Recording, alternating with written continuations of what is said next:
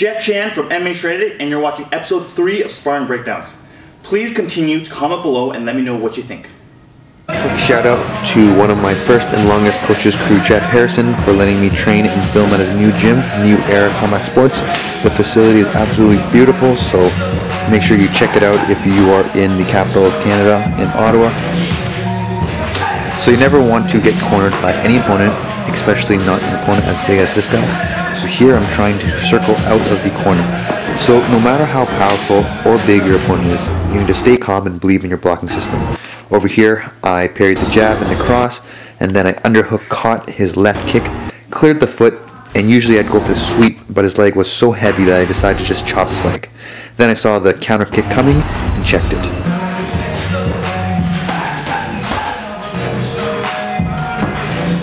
Over here, keeping my rear hand rocked and ready to launch while gauging my distance with the lead hand.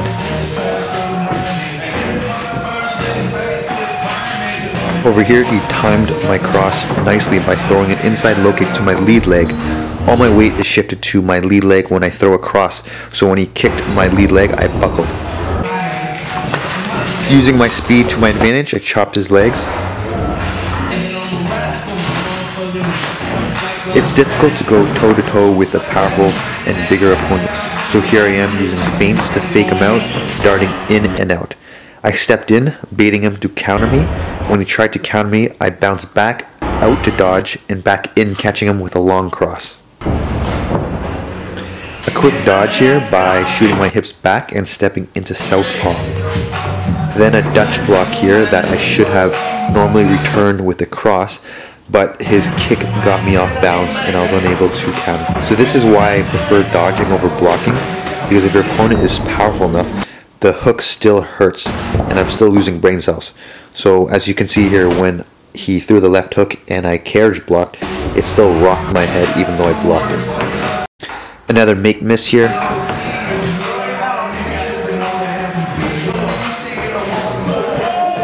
Over here, he threw an axe kick. Luckily he missed, but my lead hand was there to deflect or block if it did hit.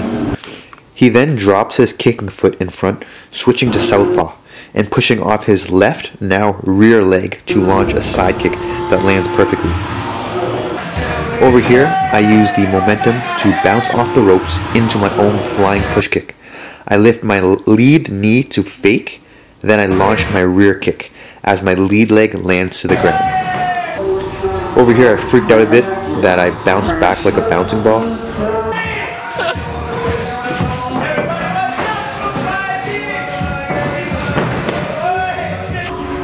He then corners me and lets his hands go.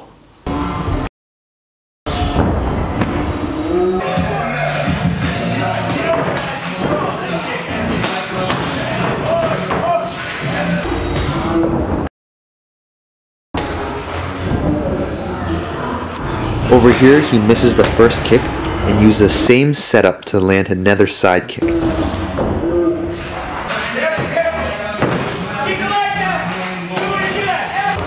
Over here, I slipped to the side against his jab and chopped his leg as his legs was planted to the ground from throwing the jab.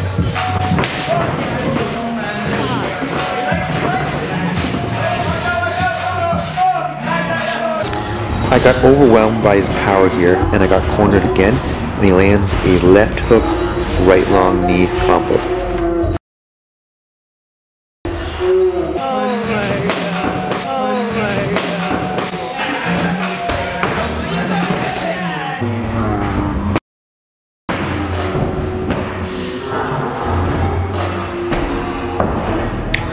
A quick cross check here. Over here, I launched off my rear foot from afar and threw the jab cross down the middle, catching him with the cross.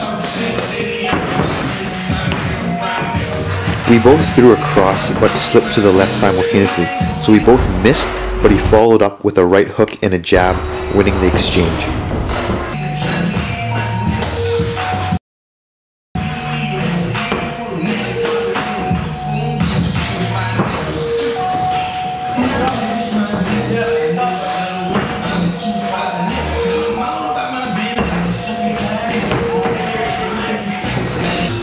Here I defended all his strikes by utilizing one of my favorite blocking systems, the long guard.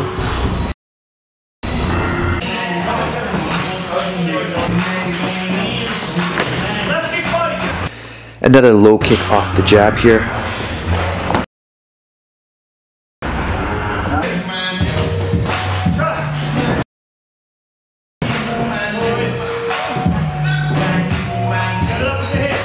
From here, I'm just gassed, and the round ends by him TKOing me.